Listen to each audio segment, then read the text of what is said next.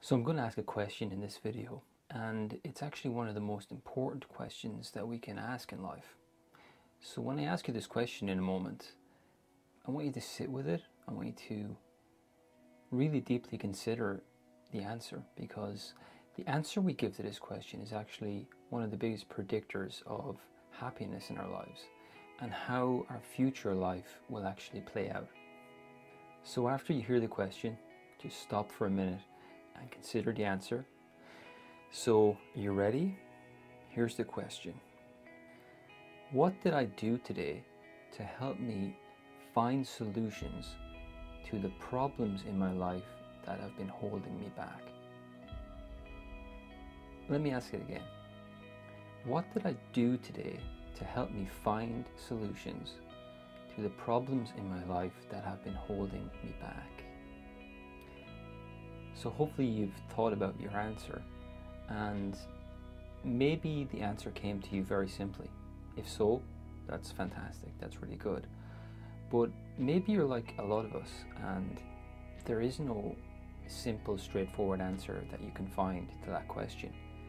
You know, the problems you have may be coming up, maybe they've been there for a long time, and you think that seeking for answers or solutions to the problems is impossible. You might think that these problems or issues are so deeply ingrained that you've actually just given up finding a solution altogether. So this is really the work for all of us. If we are going to find a way forward in our lives, what we need to find out is, before we figure out the problems, is we need to figure out a way to predictably and reliably answer the questions that are there. We need to find a way to solve our problems, and we need to know that we can rely on it. You know, a lot of us have the same problems in life. We feel stuck, we feel that we're not growing, we're not reaching our potential, we're not happy in our jobs, we're not happy in our relationships. We want to quit our job, find something else, but we feel like we don't have enough money. And you know, these patterns go on for weeks, months, years. And the worst thing is that we feel like there is no way to resolve these issues. No matter what we do, we just keep on repeating old patterns again and again and again. And eventually we just lose faith in the ability for us to solve these problems. So if you've ever had any of these types of questions, first of all, you are not alone. That's very important to realize. And the good news is, the answer to this is far simpler than most of us realize. And the really good news is that the answer is available to you right now where you are. The truth is that there is no instructions for your life. That's because it's your life. Your life is your own. It's different to everybody else's. So the tendency we have is to search for an answer from somebody else, maybe some guru or some course that we go to try and find the solution, the rules of the game, if you like. There are no rules for your life. You're the maker of the rules of your own life. So what we need to do is realize, maybe there is no one that's going to show up in my life and tell me the answers. And I think there is definitely something to that, because the answers are within yourself. And that's why I'm going to talk a little bit about the power of self-reflection and making that a part of your daily life.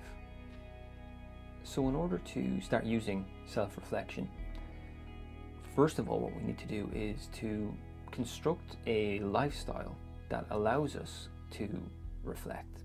It's basically just safeguarding a piece of our time, or maybe sometime at the end of our day, to actually just sit down by ourselves and to think deeply about how my day has been, what was it like for me emotionally, and to start getting honest about the emotional experiences we're having on a day-to-day level. What I'm not talking about here is intellectualizing. I'm not talking about ruminating about our problems, just thinking about them, having them passively roll about in the back of our mind. That's chronic worrying, really. What I'm talking about here is a conscious, deliberate practice of reflecting on your day. And if we can start to implement this into our lives, it has a huge potential to be transformative in our lives. Reflecting on our day is the key to personal growth. Now, here's the thing about it. When we are in self-reflection, we need to be really honest with ourselves. It's not sugarcoating our day, trying to be positive about it. It's about all the disappointments, all the upsets, all the fear and anxiety that I had in the day, and to really just to start giving those the attention that they're calling out for, because they are calling for our attention, but a lot of the time what we do is we deny it and we repress it and we distract ourselves. So daily reflection is really all about taking an honest look at how we really feel. So looking at all the mistakes that we make. It's looking at the ways that we feel we may have self-sabotaged ourselves or dishonored ourselves or made ourselves feel some level of shame about what happened in the day. So it's an examination of how we relate to other people, but how we relate to ourselves more importantly. So it can be challenging, but that's where the work is. It's the willingness to be honest with ourselves about how we really feel that has the power for the transformation. In order for us to do this practically, there's one important thing I'd like you to consider.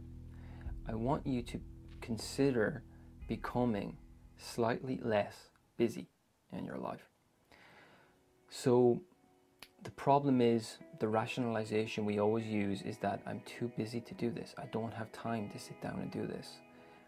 All this really requires is maybe, a few minutes at the end of our day, maybe, 15, 20 minutes, something like that, to get honest and reflect on how we feel our day has gone.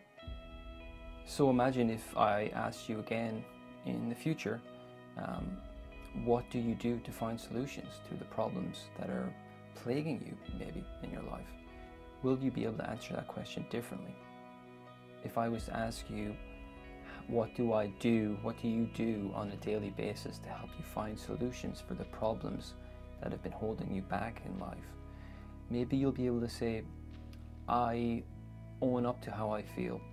I examine them rationally but compassionately.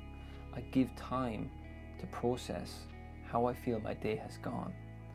I place this as a priority in my life, and I feel good about the fact that I'm facing up to my problems. I'm not denying them anymore, and I'm not distracting myself from my problems. And I'm beginning to see the personal growth and the emotional change that comes from being honest about how I feel. The truth is that in these self-reflection periods, or these sessions that we do on a daily basis, this is where we'll get all the little insights about how to sharpen our process, how to make life easier for ourselves, how I can actually start to maybe achieve some of the things, the long-held goals that I've had in my life, how to see progress come about in my life, how to start to relate to other people in the way that I've always wanted to, how to maybe let go of some of the emotional baggage I've been carrying.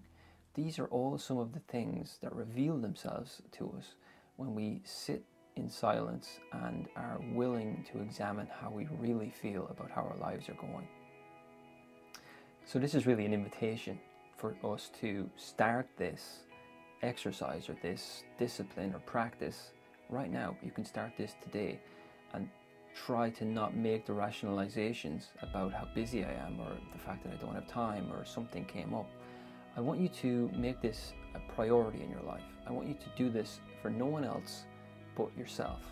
I want you to make yourself your top priority.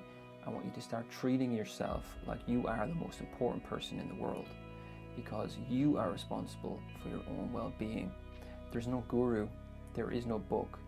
You can do it because you have everything you need within yourself, and you can start to find solutions whereby before all there seemed to be were problems and more problems. The solutions are there, and you have the power to find those. So hopefully you can give that a go and maybe let me know how it goes for you. Thank you so much for watching.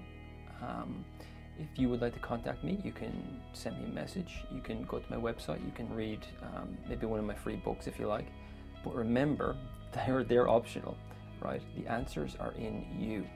So go within, Be honest, be brutally honest about how it is you feel, how you feel the day has gone. And you will find that what once was a negative emotion will start to shift into a more peaceful mindset, and then the feelings of joy, the feelings of optimism will start to come in more naturally. You can do it. Just believe in yourself. Trust the process. Take care.